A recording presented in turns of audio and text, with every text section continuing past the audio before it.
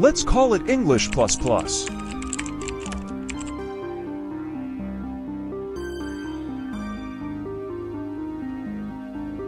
I started by adding the option to display text on the console. By the way, do what I write there. As you can see, you can't go to a new line, so I implemented it in a way that we put next line in the place where we want to go to a new line.